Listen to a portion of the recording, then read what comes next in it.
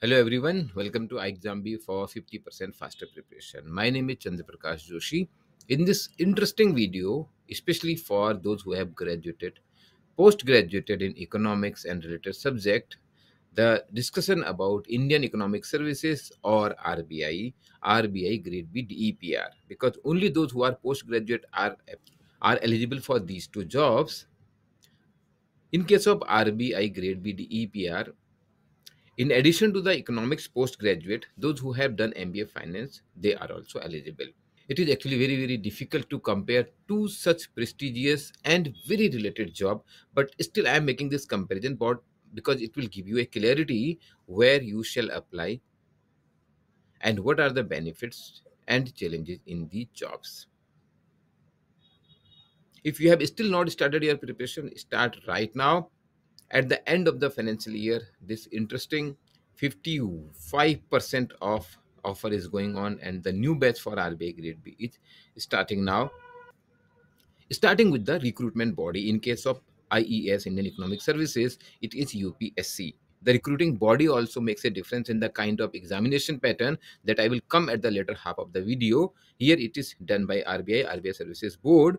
In terms of the salary, if you say including the all benefits, it is about 1,20,000 starting salary. In IES RBI, it is little higher, mainly because of the perks. So perks and allowances, all kinds of perks and allowances are there in both the organization, but I have given the monetary value of it already. More interesting thing is the job profile. Here in Indian Economic Services, I will come to some more detail.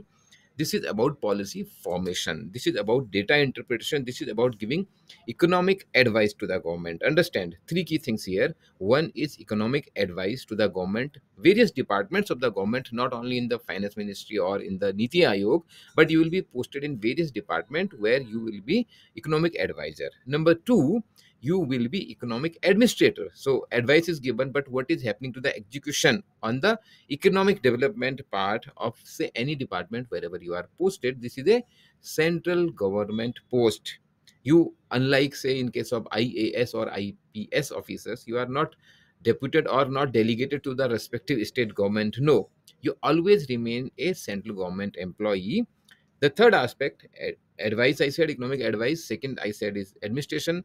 Third is economic regulation. That is the policy making part. So this is about the IES, while in case of RBI, it is about analyzing the data, especially of the banking system. But RBI also does lot of economic analysis for the entire country, because RBI predicts its own demand, supply, inflation, GDP forecast. So have to have an independent economic research department, which is helping RBI in making decisions related to monetary policy and all other aspect. Here, RBI publishes various reports.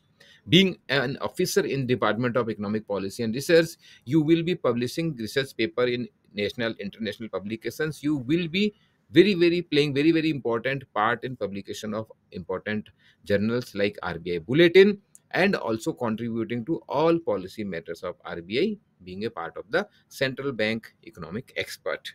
Reporting hierarchy. So the job role, you can say it's more or less similar. Here it is in RBI limited to RBI, and in case of IES it is all central government organizations, central government ministries. Reporting hierarchies work under Ministry of Finance, Planning Commission, Niti Aayog, etc. But you are deputed to any other ministry. And in RBI, it is reporting to senior officers in RBI.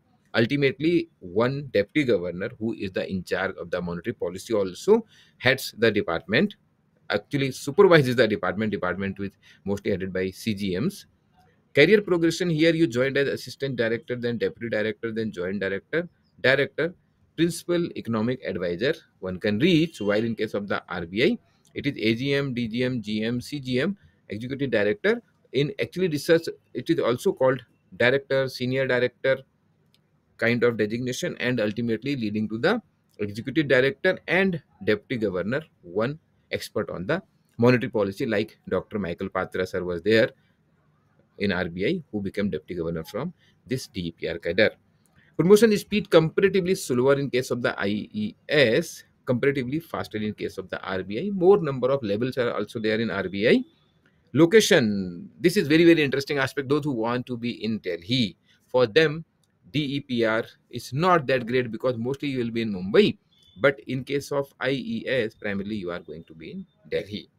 Transfer very frequently in RBI, maybe going to some other centers in the initial part of the career. And here it is lesser. It will be transferred from one ministry to other ministry, mostly in Delhi. Work environment, both places it is intellectual, but some policy driven, some political influence will be there in case of the IES because you are working with the government of India. Here it is more research oriented, completely academic, office centric work environment. So very minimal political interference because RBI is autonomous. And work life balance is good at both the places. Sometimes there will be work pressure to complete the work at hand, but otherwise there is no business targets in any of the job. Foreign exposure possible in global forums like IMF World Bank. Also in case of RBI, there are deputation opportunities for Bank of International Settlement, IMF, World Bank, and other organization. Learning curve, continuous learning about economic policies and statistics in IES, and here also it is about monetary economics, about data analysis.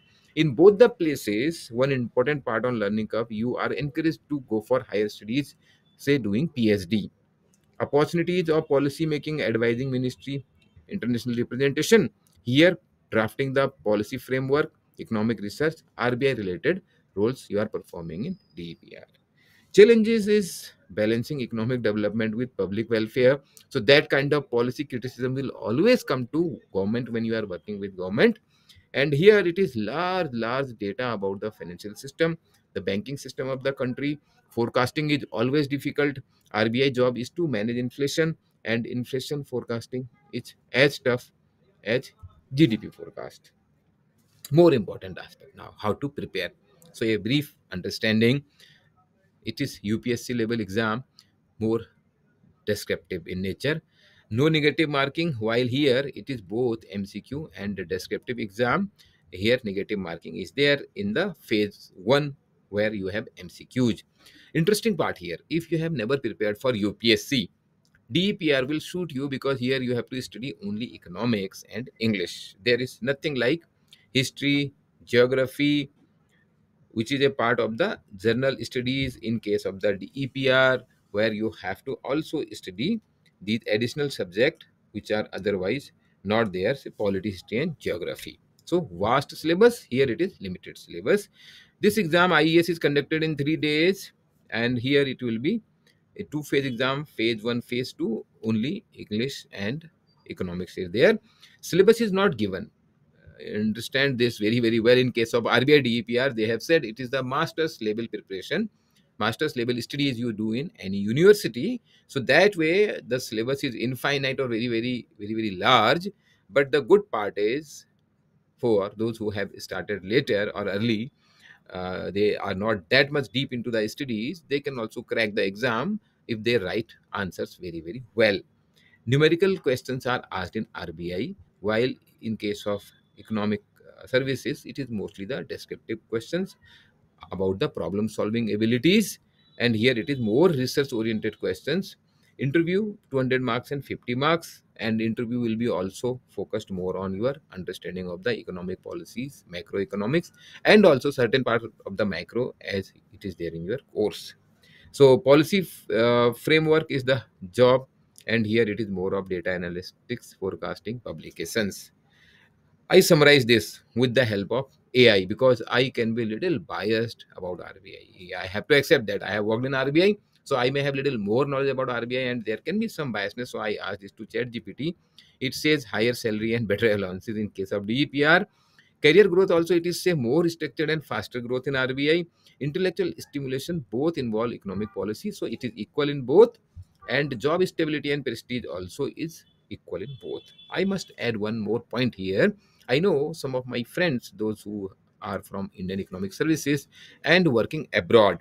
So there is a opportunity to work abroad in IES also. We are working on government of India's behalf and posted in developed countries depending on the opportunity of deputation. Work-life balance, DPR is slightly better, especially in Mumbai. International exposure, I already said this, but in RBI also there is slight edge. This is what AI says. Political pressure is less in RBI. That is what I said. Job location here it is Delhi. Mostly it is in Mumbai in case of RBI. And job profile we discussed quite in detail. The important point now is how you study, go deep, study, get some doubt, come to the live class after practicing of course, and then go again to the study. So this is what we do in case of exam B. In the courses, the structure is like that. You do self study. So sometimes people say, I am doing self study. You have to always do self study, whatever coaching or guidance you take.